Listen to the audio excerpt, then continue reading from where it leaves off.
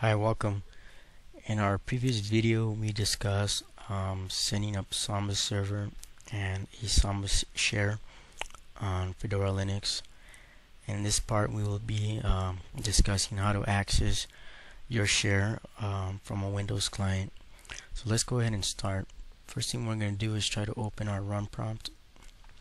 And what I'm going to do is type in the name of my server, my Fedora server, and I will enter that.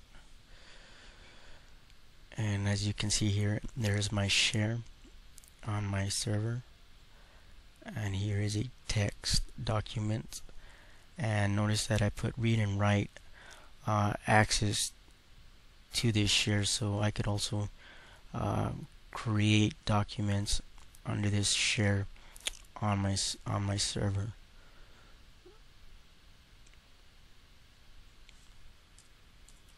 So we can read and write access on our share here, as you can see here.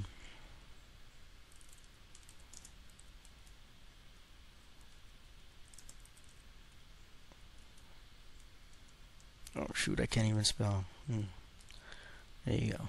Sorry about that. We'll save it.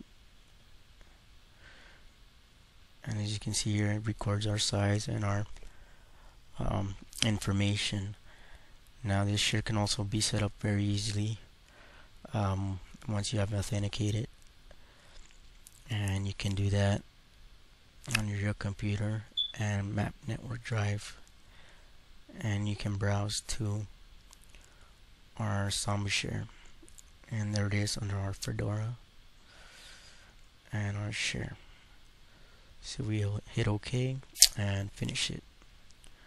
As you can see here, we got our share mapped. We are mapped to our share on our Samba server using our Windows client, and you can also verify that under my computer and seeing this share there.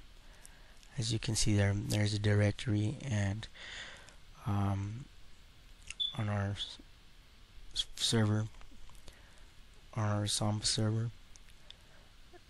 And this is how you can easily set up a Samba server and share, so your Windows clients can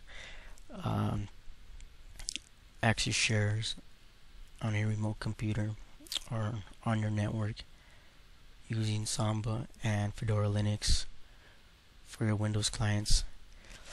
I thank you for watching. I hope you've enjoyed these videos, and thank you for watching. Goodbye.